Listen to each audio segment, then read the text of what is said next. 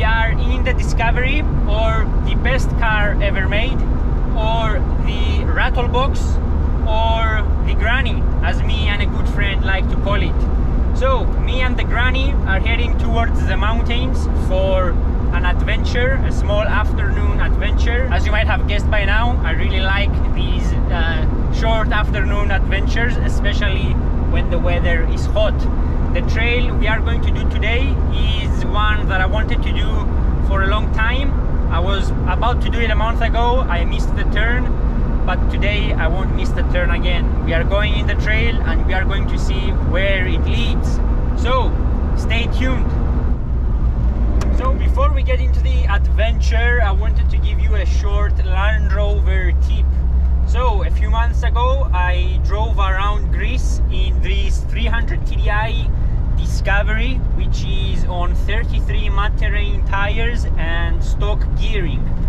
There was a big heat wave in Greece, so it was bloody hot, more than 40 degrees in many occasions, and not once did the 300 TDI overheat. Now these engines tend to be known for overheating, but I think the reasons they're known for overheating is lack of maintenance and lack of driving skills. Now I have changed everything in the cooling system, but on top of that I drove this car carefully. Now to give you an example, I am on a long uphill section right here with the AC turned on. This is a high load situation. Now instead of being in 4th gear and doing roughly 2,500 RPMs, I am in 3rd gear and I try to keep the boost as low as possible. So on uphill sections I drive with the boost gauge. The lowest the boost, the less stress the engine undergoes and the less of a likelihood you have to overheat it.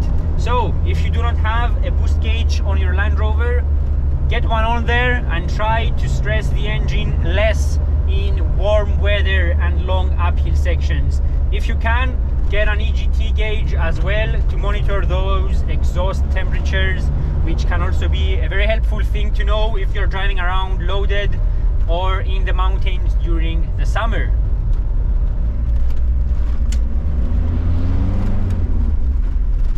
From the factory, the 300 TDI runs roughly 0.9 bars of boost. Some of them run 1 bar. They are all tuned a bit differently depending on the engine, because obviously these are handmade vehicles, so none of them are identical to each other. But yeah, because of that, I try to keep the engine under 1 bar. Mine goes up to 1.3 because I tweaked the wastegate, but I only take it up there when I need to. When I can get away with less throttle, I always try to keep it between 0.7 to 1 bar of boost, and it never has any issues. We also have some cloud cover in the distance. I'm not sure what's going on lately, but every time I come to the mountains we get clouds, and I'm really happy about that because I don't like the sun.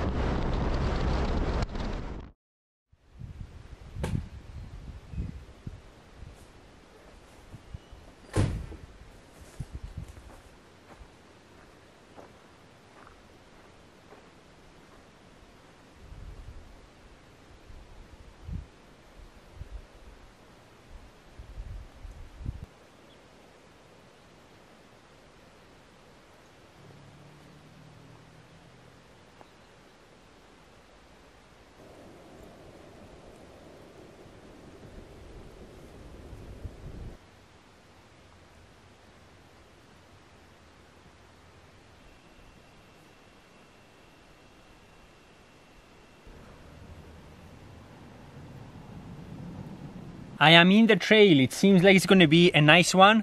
It's heading down towards a valley in between two mountains, which looks really beautiful, and I think it's going to end near a river that I really like. So if that is true, I think we are in for a good trail today. Let's get started and have a look at what we'll find.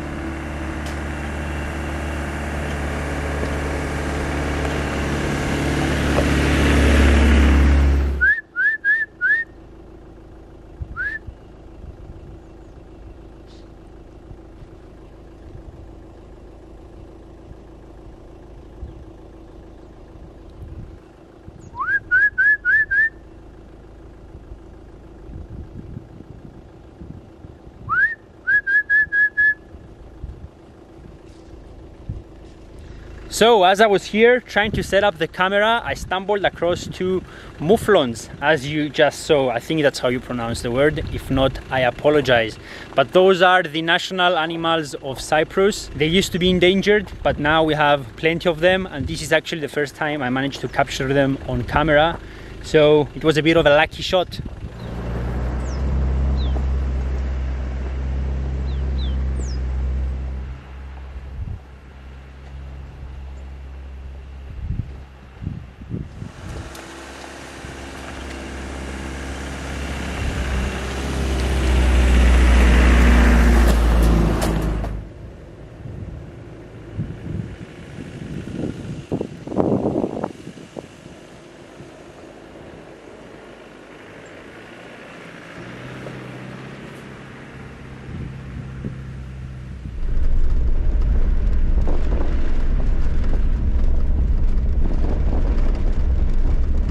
So, a bit of an update on the unknown trail, which seems like it's going to become known because I think it will link up to a trail that I have done before, and that trail leads down to a very pretty river.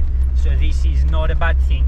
I have done so many trails in this area that it is a bit difficult for me to find trails that I haven't done before, but that's okay.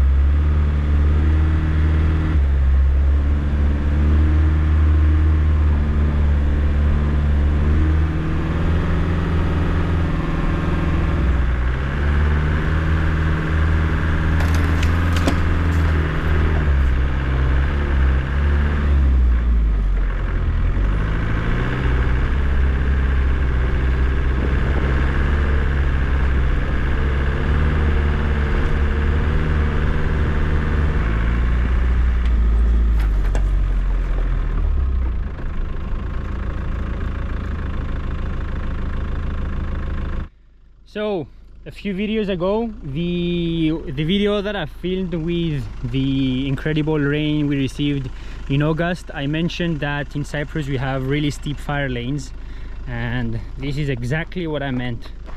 You could drive down this, but there is no way I will drive down this on my own, especially with the Discovery, because the brakes aren't great. So I have to turn around and find a different way. The trail didn't end up linking up at the spot that I thought it would, so yeah, I will have to turn around and see what I'll do. I can actually see the trail down there, so I might be able to get down to it through another road.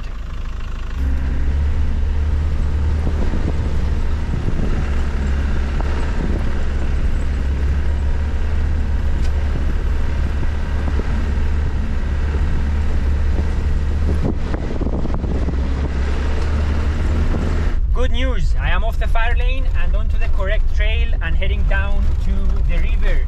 It is a very pretty spot and a great place to end this afternoon adventure.